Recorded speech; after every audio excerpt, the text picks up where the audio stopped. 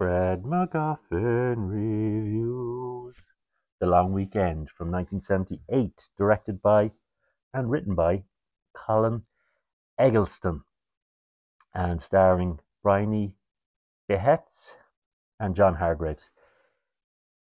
This is a very nihilistic, dark, morbid story about two people on a long weekend break trying to patch up their marriage. They have some strange encounters with nature. And will they patch up their marriage? Is it doomed? Is there any light at the end of this marriage tunnel? Don't go into this movie looking for a bright side. You're getting a couple that are at breaking point. And will they be able to salvage their marriage? Will this long weekend trip into paradise change the way they feel about each other? Yeah, I give this a 3 out of 5.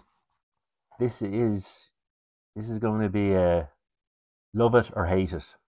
I mean, you may not even love it.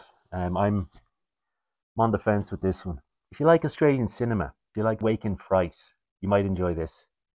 This has a very nihilistic feel to it. Fred MacGuffin's reviewed Long Weekend.